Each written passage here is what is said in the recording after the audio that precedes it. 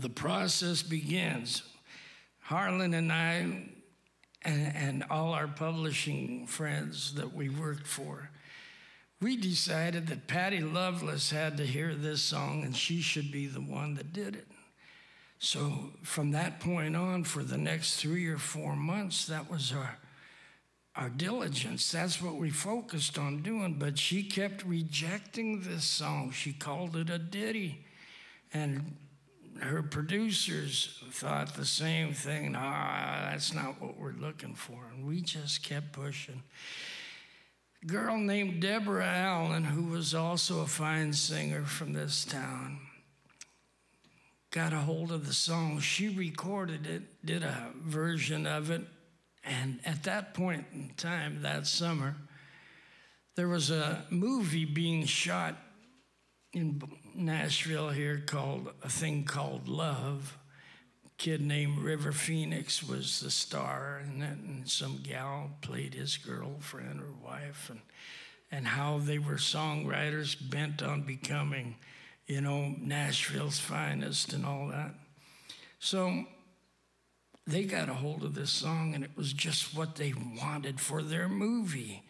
Well, as soon as Doug Johnson and Patty Loveless heard that the movie folks were hot on this song that they'd been rejecting for the last 3 months that they called the ditty, well, they just suddenly got religion, went in the studio, recorded it on a Friday, and it came out on the radio Saturday. So miracles do happen. And so this song was born. It goes like this.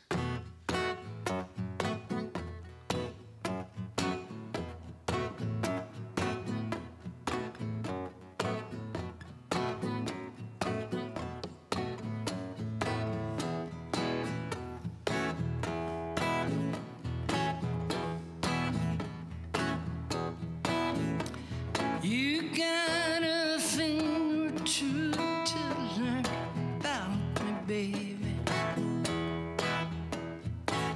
I ain't taking it no more, and I don't mean maybe.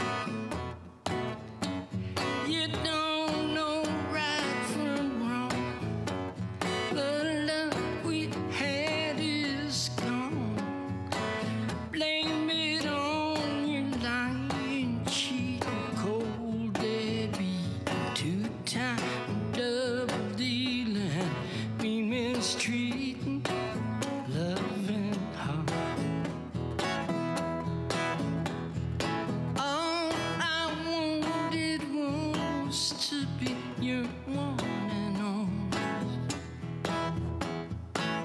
But all I ever got from you was being lonely.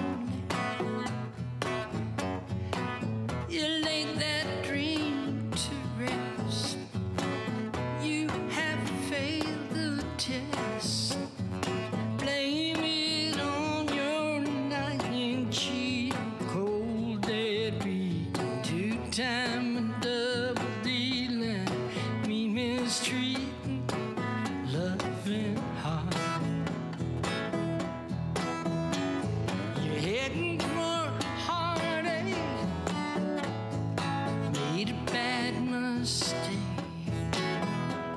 Gonna get a bad break, but you're never gonna find another love like mine. Somebody's gonna do it like you done me, honey.